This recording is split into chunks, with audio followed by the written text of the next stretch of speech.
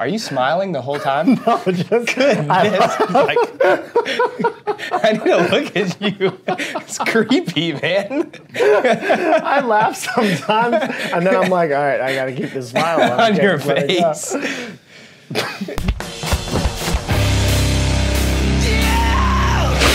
So remember, guys, we announce these workouts each week, and we invite all of you to do the workout with our on-site community. We're doing it a week ahead of time so you guys can get some tips, strategies, all of that, and we put a warm-up in the description for you. Max, are you the one that's announcing the workout today? I am. Let's do it.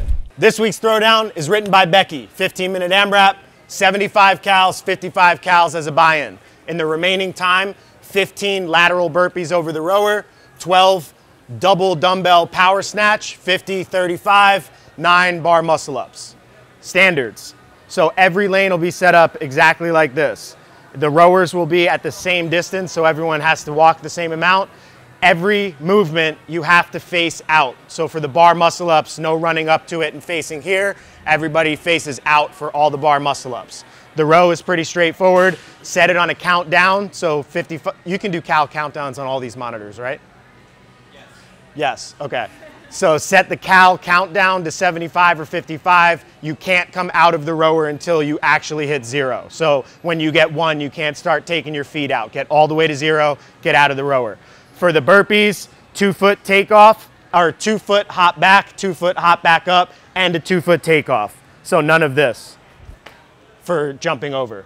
The dumbbell snatch, one head has to touch the ground, and it has to be locked out overhead, and they can't be clean and jerks. So they have to go from the floor all the way overhead in one motion. So this week we got a special treat for you since it is Games Prep Week. We got Josh Miller and KT Trombetta, 2 Games qualifiers that are going to demo this workout. Before we get there, we want to talk about some separation value and how we can kind of create a better system in place that you guys can start thinking about to improve your scores on qualifier style workouts. Yeah. So I mean, I think like every workout, pacing, pacing, pacing. Right. It's always going to be the common theme. So the major one, I think, to start this is the row that's up front as a buy-in. It's a buy-in. Yeah, and it's a big portion of the workout. For most people, it's going to be somewhere between 3 and 5 minutes. So it could be up to a third of the total workout just in that row. Yeah. One of the things that I told my athletes, you know, everybody sees a buy-in and like, I got to get it done quickly because then I need to get as many rounds as possible after that. But the reality is it's still a 15-minute AMRAP. There's a clock on. And so I told them to treat it like a 15-minute row,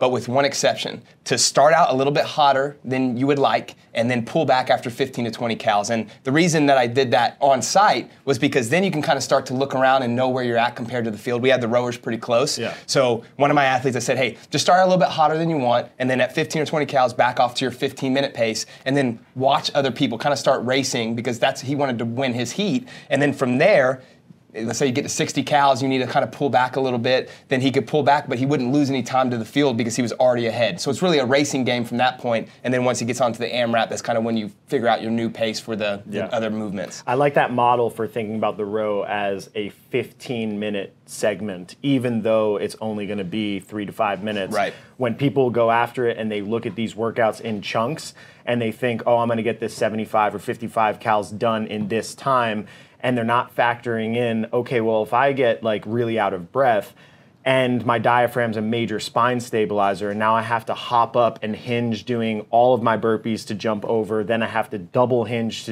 or hinge again to do all of these double dumbbell power snatches, and then I need to stabilize my midline to do bar muscle ups.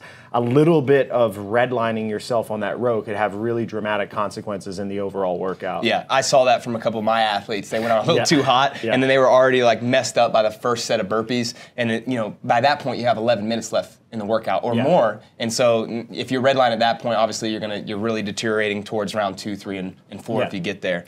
So then outside of the row, the other two things we kind of talked about was you're either going to be limited by the bar muscle ups or limited by just like overall fitness and particularly the dumbbell power snatch. So how do you look at that? Yeah, so I mean, I think that's just a good way to kind of split people into 2 groups. If you are limited by the bar muscle ups, but you can get through them, then it's going to be a matter of figuring out all of your rest breaks and all of your strategy to make the impact of whatever your limiter as lessened as possible on all the other stuff. So if you know like the dip out of your muscle ups is going to go, then you probably want to have some sort of a strategy in your burpees where you're not pushing up as fast. Maybe you start to snake your burpees. If you know that your grip starts to go, then doing the double dumbbell power snatches, you want to might break up into more sets with quick breaks to try to keep some of the tension off so that you can take advantage of the skill that you're going to be most limited in the workout. Because if you are going to have to do singles on those 9 muscle ups, you're going to lose a lot of time relative to people who are good at them. Yeah, I think like any workout, as an athlete, you have to look at it beforehand and say, hey, where are my limitations in this workout and where can I make up some time? And then kind of pace the workout or talk to your coach if you have one about how to get around the movement that is your bottleneck. And so for most people, again, it may be the bar muscle ups, but then it may mean that you have to change your burpee pace or cadence, change the way that you break up the power snatches, or for some people, the elites that we saw, the power snatches became a limitation just because some of the guys and girls were going unbroken on most of the sets, which is really impressive. Most people can't do that. So it's like, how do I make up time by taking shorter breaks and then getting the bar muscle ups a little bit faster? Yeah, I think that segues nicely into the final, like, just general pacing guideline here is that general fitness as a limitation. And that could be, we're saying general fitness, but it could be that like your burpee technique's not efficient, or that the dumbbell power snatch with double dumbbells isn't something you practice a lot, or just doing 15-minute high power conditioning workouts isn't something. So you got to figure out whatever your pacing strategy is, whether it's going to be like bigger chunks of work with a little bit longer rest, short chunks of work with short, fast rest, bursts on the burpees, doing like 5 really fast and a quick break, and then 5 really fast. There's a lot of different ways that you could skin the cat, but you got to figure one out for you to bypass whatever your biggest fitness limitation is. Let's go ahead and watch Josh and KT do this, and then we'll get back to you with some long-term tips. All right, so after the demo, stick around. We'll show you the scores of the rest of our on-site training group, but we are about to begin. So the guys did 75 cals, ladies are doing 55 cals. You got Josh and KT right next to each other. Yep. I like the way Josh started. I think he kind of went with a quick sprint start, being a little more aggressive, and then he definitely pulls back, which is one of the things we talked about a minute ago. Yeah, so you can't see the actual monitor right now. I know I walked around. All the guys in this heat were pulling, oh, maybe Chris is going to be here. We'll see. It's moving too slow to know, though. They were all like around high 1,400 cals per hour for almost the entire thing. Did you happen to see what the girls' paces were? I know in this heat I was watching Trav, Noah, Chandler down on the other side. And I watched one of my athletes, Ali DeRoma, pace her row, and she was about 11:50. She was the first off the row. She's a really good rower, but she scaled. She had a huge rip in her hand, so she just did strict pull-ups. So, but it still gives a context for what the pace on the rower should be. A different workout for her, so she was a little more aggressive than probably she would have been on the row. But I think 11:50 is probably where you're going to see the best female athletes for the 55 cals. Yeah, do you remember around the times that they were getting off? So the ladies were off just a little bit before the guys, probably about 3:05 to 3:10 for the best scores, and then the guys were 3:15 to 3:20. Yeah. Some of them were a little bit faster than that. I said that would be kind of the average of most of the games qualifiers. Yeah. And the thing is, I mean, look, like all of those guys and girls could go a lot faster than this, but they're thinking about how many rounds can I get, because the score was just total reps at the end and not.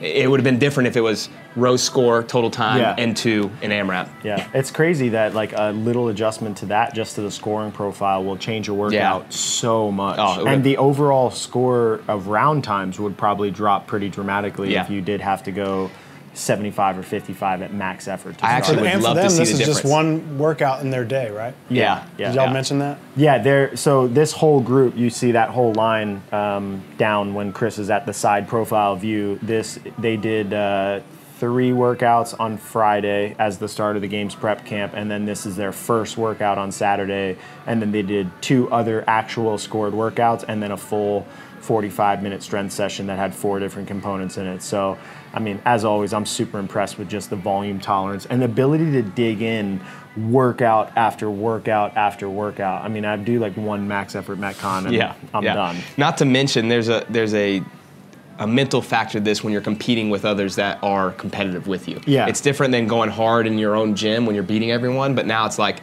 these 2 are racing each other and racing all the other games qualifiers that are in the heat. Yeah. It definitely takes a little bit of a mental toll. Yes, and some psychological, I mean, it's not like psychological warfare, but it definitely is like confidence building or confidence breaking, knowing that these are going to be your actual competitors at the CrossFit Games. Yeah.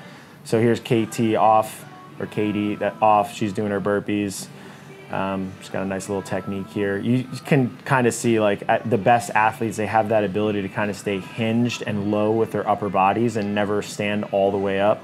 I tried to do this and I try to replicate it, but it's definitely difficult for me. This was one of the tips I was going to say in the video. I wanted to wait for this because you saw both of them do a pretty good job. KT does a better job than Josh. Josh is just really fast at burpees, so he can stand up. But if you watch the best in the sport, they stay very low. If you remember like the 16-4 workout was burpees and the thrusters. 5, I think. Or was it? Oh, 16-5, that's right. Everyone that won that workout or that was in the top 10, they all are just so smooth and low on their burpees. It saves a lot of time and energy because you're not having to extend every single rep to jump. Yeah. Obviously, it is a little bit of a break if you stand up, so I think you need that sometimes.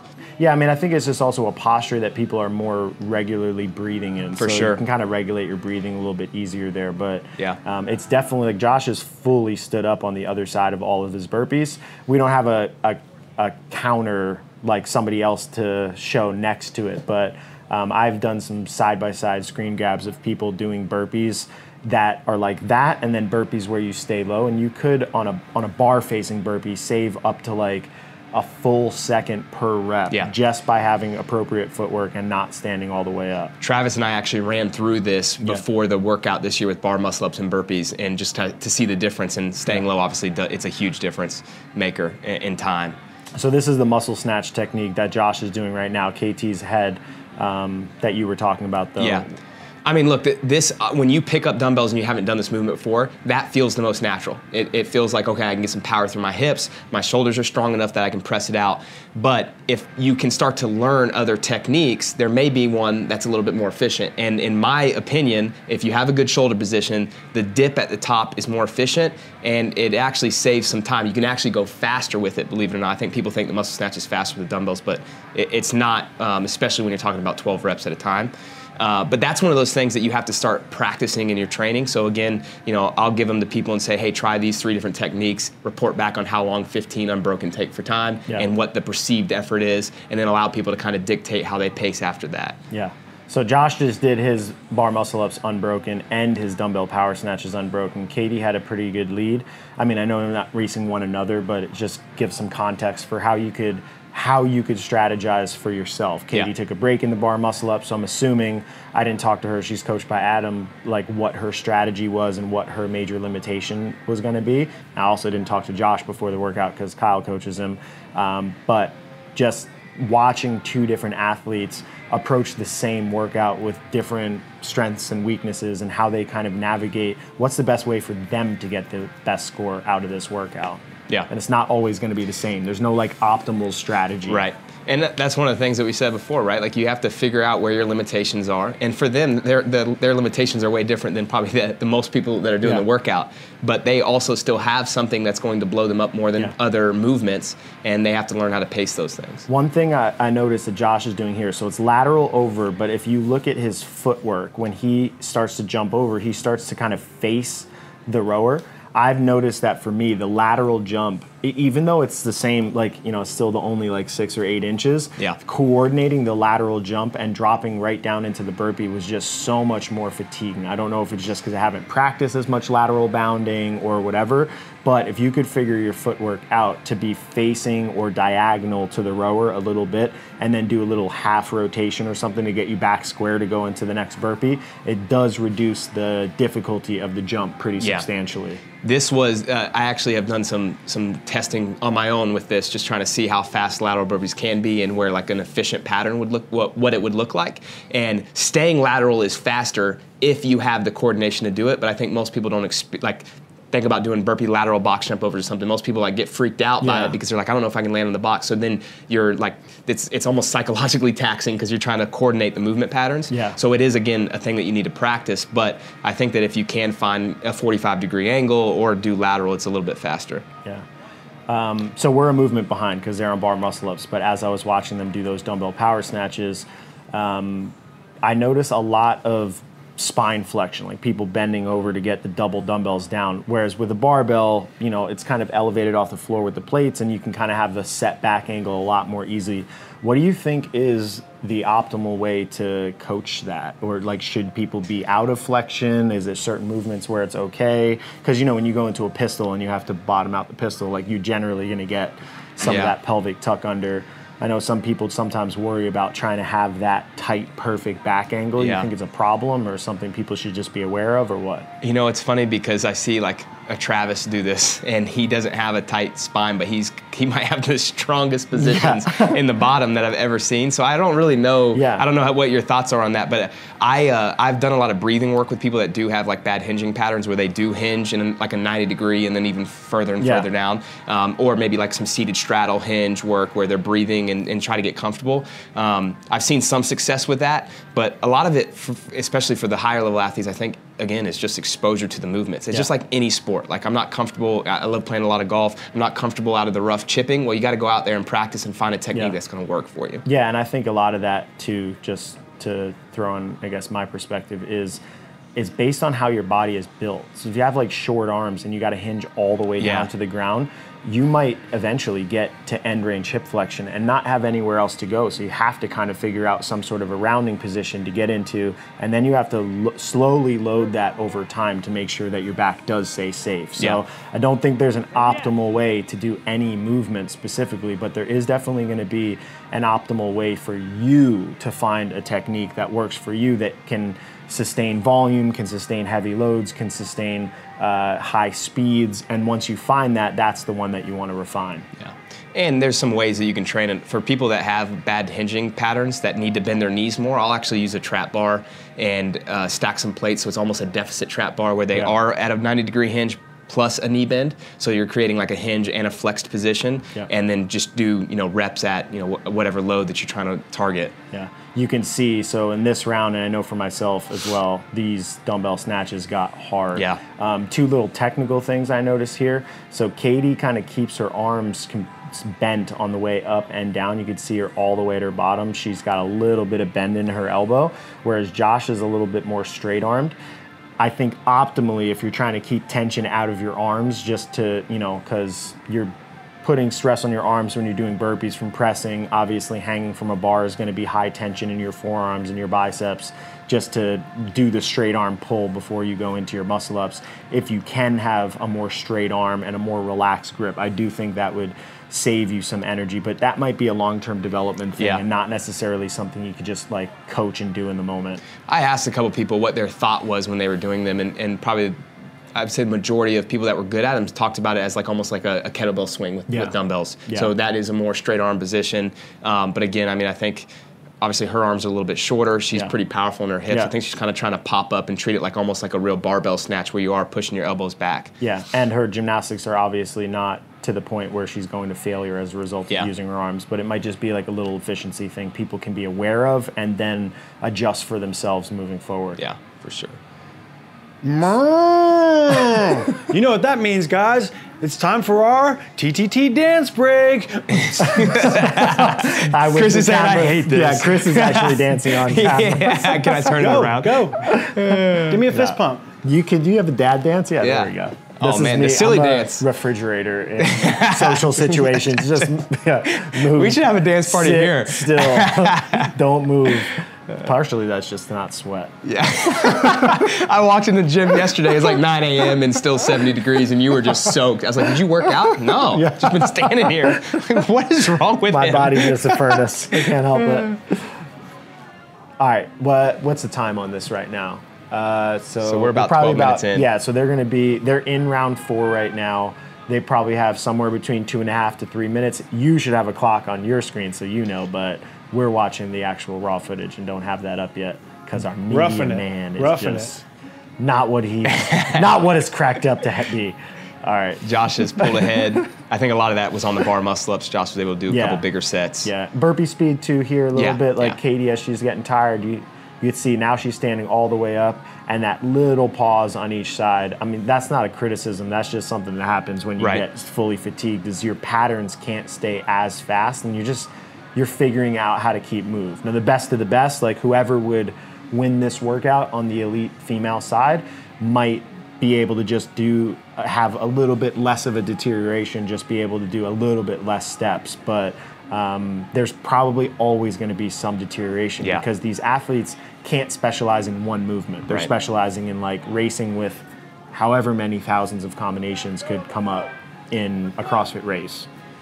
I really love how Josh he started to break these up, but his rest breaks have stayed really, really short. This one's probably his longest one, but before he did 6, he took 3 steps back and then went right into it, and then he finished his set there, and then obviously it was probably about, I don't know, 12 to 15 seconds before he started his bar muscle ups. Yeah, just an overall shout out to him too. He obviously qualified for the games this year after a lot of years of work, and he's been really good at this camp. He's done really well on a lot of the events, and definitely I think hopefully built his confidence going into the games, knowing that he can compete with some of the best in the world. I mean, he's really impressive. I met him back in, it was probably 2013 or 2014 at regionals, and was super impressed with him then, just like his attitude and demeanor. And his goal then was to make the games, and obviously this is something that people can stay motivated with. It took him 5 years from when I met him, and he finally did it. So stick with your dreams.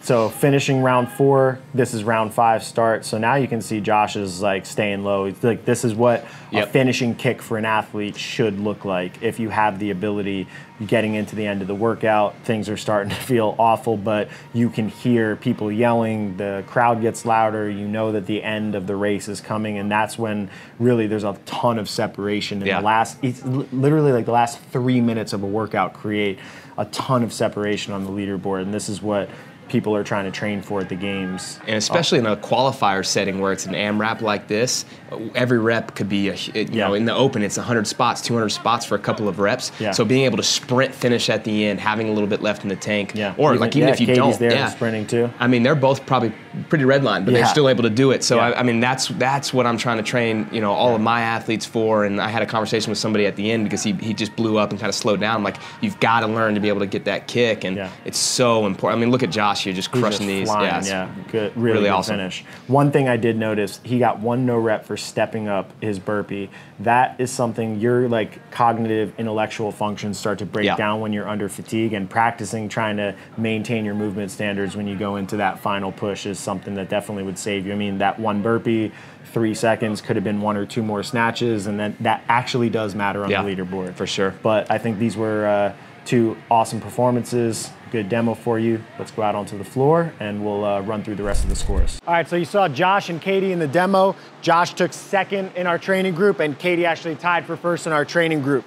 Best scores, Chandler, he had 1 muscle up in round 5. So he was just 6 reps ahead of Josh, which was finishing the dumbbell snatches and finishing 1 muscle up. The scores ranged down all the way to me at last place. So this is 2 reps shy of 3 rounds. And then for the girls, this is 10 burpees into round 5. So 4 rounds plus 10, and then goes down to Deb, who was in the 4th round of burpees. So she did 3 full rounds plus burpees. Hopefully that gives you a context for setting up your pacing strategy.